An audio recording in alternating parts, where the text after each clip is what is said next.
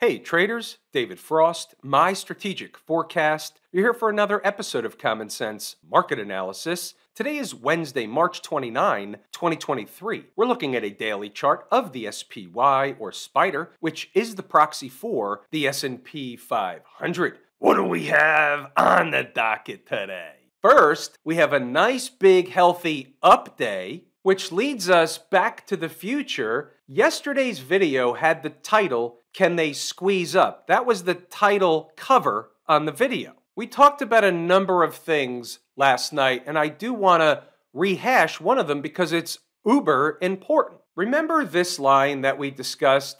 This is a potential neckline of a potential inverse head and shoulders pattern. It goes like this.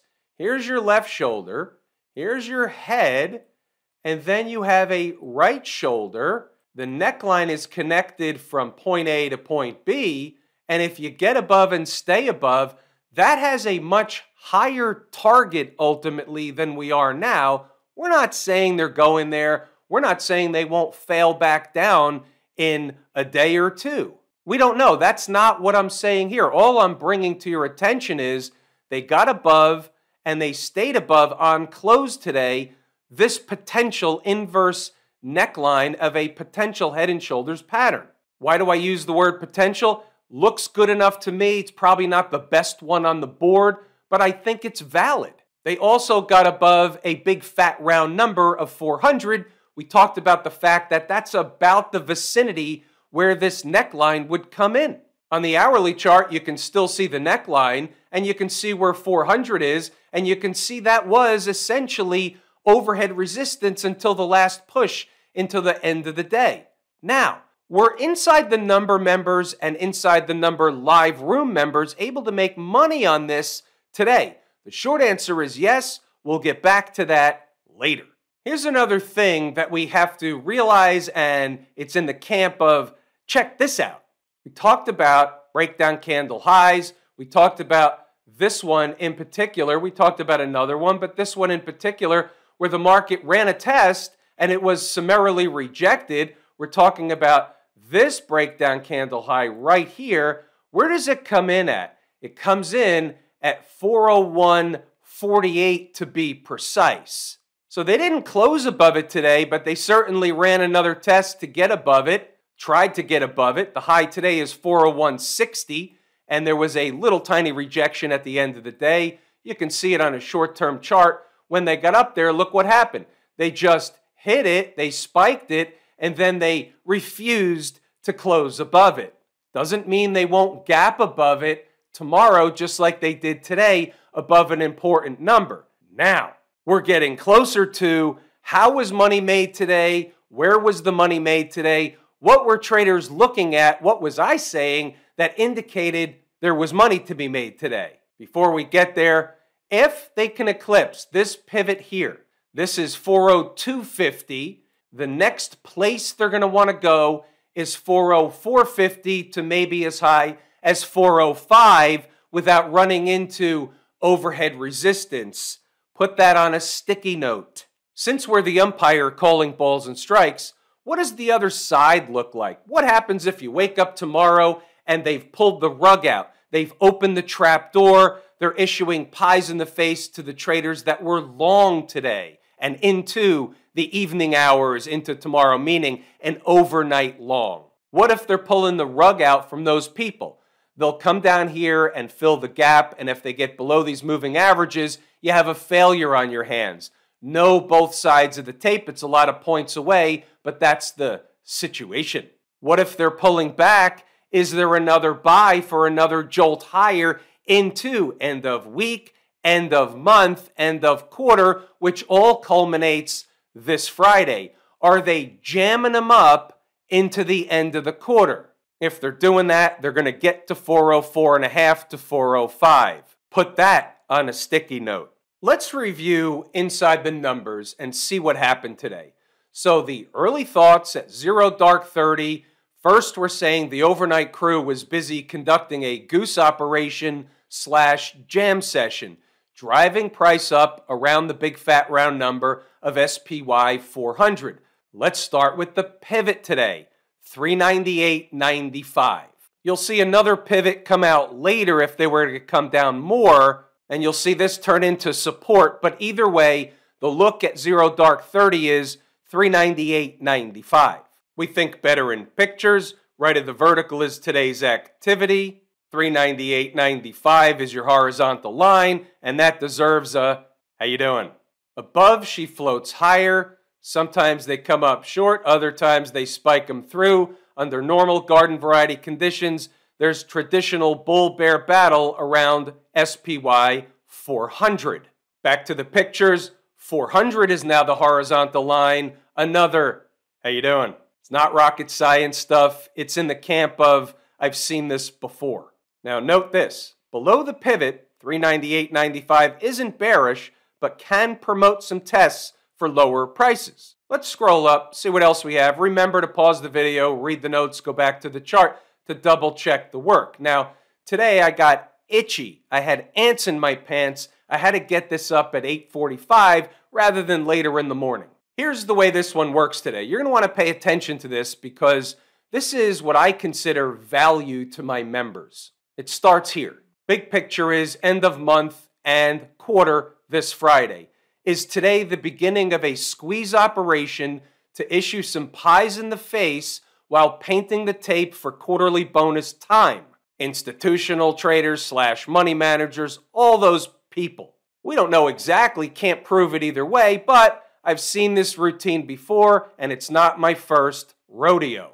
What we do know is where the line in the sand is to keep the band playing on, that's for the bulls, and the door open for a squeeze up to around 401.50 for starters. Let me repeat that. For a squeeze up to 401.50 for starters. Back to the pictures, 401.50 is now the horizontal line at the top of the screen. You can see what happened here. They got there today. They spiked it through by a few pennies and didn't close above. All on the board long before the opening bell. How you doing? Where's the line in the sand? 397.40. They came nowhere near there today. Staying above keeps the flame kindling for the initial boost on a rocket ride. You get the point in what I'm trying to say here today? Natural resistance around 400 is expected, but the first prize is going to be 401.50, give or take. They did that. Remember, this is at 8:45 in the morning. Above there, we'll talk grand prize. We already talked about it here. Wasn't necessarily expecting more than that today. So what's the play? Any pullback to 397.40 in the neighborhood, the vicinity, even an adjoining city is a buy for a bounce back and further rally. Notice I didn't say scalp. I said further rally. They might not even get to 397.40 as 398 could be a showstopper. They didn't even get to 398. Trader's choice, but the idea, remember, but the idea is to get long and stay that way provided the tape is above 397.40. Getting below and the entire concept is incorrect. Anybody questioning whether or not I was pounding the table today? 9:15, still before the opening bell. Sometimes they don't let you in and just take off out of the gate. I'm not a proponent of chasing the tape. It generally doesn't work out well. I'm a proponent of buying pullbacks as long as they're above 397.40. Again, another pound on the table. Let's see what else we have. 9:18. An aggressive, out-of-the-gate type of trade is a spike of 400, will normally have a reaction in the other direction, scalp with potential. There's your scalp with potential. For a trade, a short-term trade, a few points, whatever, I'm fine with that, but I want it to be long for the better ride. Closing candles above 400.25 opens the door for another push higher. A touch and spike of 400 is a good place to begin such a shakeout, back down a little bit to let us in the long trade. That was the concept. There's 400 again, just so you have the visual. Pause the video, read the notes, go back to the chart and double check the work. First, they came up short of 400. You can read them. You can go back to the chart and double check them. It's all in here from a tour guide perspective. Now you start to see 398.95 is support, as is 398.15. I would like to be a buyer down near 398. That's what I'm looking for. what I discussed in the room and what you see here at 398.95 support and all that, and the concept of what they're actually doing is just buying a pullback was the concept. Pause the video, read the notes, go back to the chart, and double check the work. The concept was they're not going to blow through 400. They didn't do that. They went sideways. They pulled back a little bit. They had 398 and slightly lower as support, and then they began eating time off the clock. You know what happened next. The rest is history. Technically, I put a number on the board. They never got down to my number, but I pounded the table in here, and I pounded the table in the live room. Plenty of traders took the ride. They knew where the exit was. They gave you everything that you signed up for. 11 o'clock, check this out, 11:03, no change. The concept is this: gap higher open and early morning high. They did that. Pull back into the zone of support for a buy. Put in a late morning low. They did that. Higher low and a rally back. They did that. As long as they don't get below 397.40, this concept is on the table. Another pound on the table, of the table. Pause them, read them, go back to the chart to double check the work. It's all in here. Once they started getting above 400.25, the door opens for 401 to 401.50. They did all that. We had a list of stocks on the move, but nothing hit its entry objective. Ross Stores came close. Everything else didn't.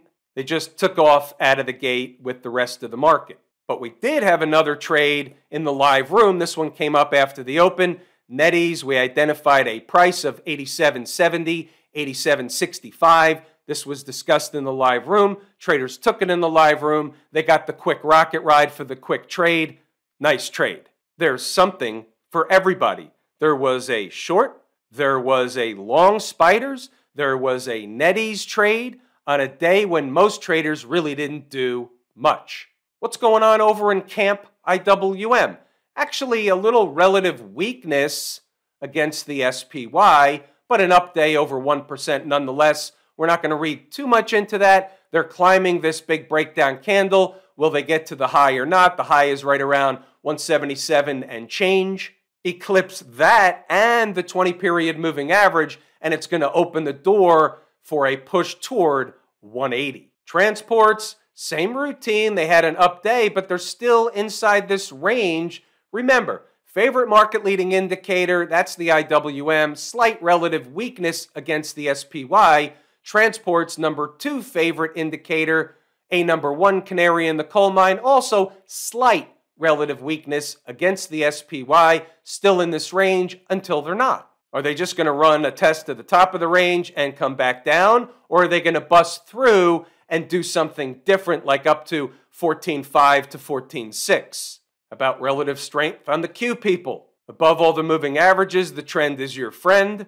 2 numbers above, 318.50 and 322.5 to 323 is on the board. Above that, you're into the 100-period moving average. This pivot high here at 334.42. That was big picture from the weekly chart. You can't see it on this chart too well. Put it on a sticky note. Financials getting a reprieve, but they still have to get above this high here at 32.05 to make anything happen, and then above that 20-period moving average. That space between 32 and the 20-period moving average will be bona fide overhead resistance. Call it 32 to 32.75. Sticky note material. Smashmouth, uptrend, up 3% today. We've talked about this. This chart always looked good, especially from the weekly perspective. That's not the weekly variety. That is the weekly variety. They're headed to 265.40, 265.50. It's an arbitrary number, 265.42. They can get above there, but that's the next place of a target type variety. Not a lot of magic today. In the midst of a squeeze operation, may last into the end of the week / month / quarter. Don't be surprised if they have a shakeout operation in between. That's normal garden variety stuff. But this is one of those, the writing was on the wall. If I told you how much I appreciate each and every one of you, without you, these videos are not possible. That is true and accurate information. We're pulling the ripcord here today. I'm David Frost, my strategic forecast. Thanks again for tuning in to another episode of Common Sense Market Analysis.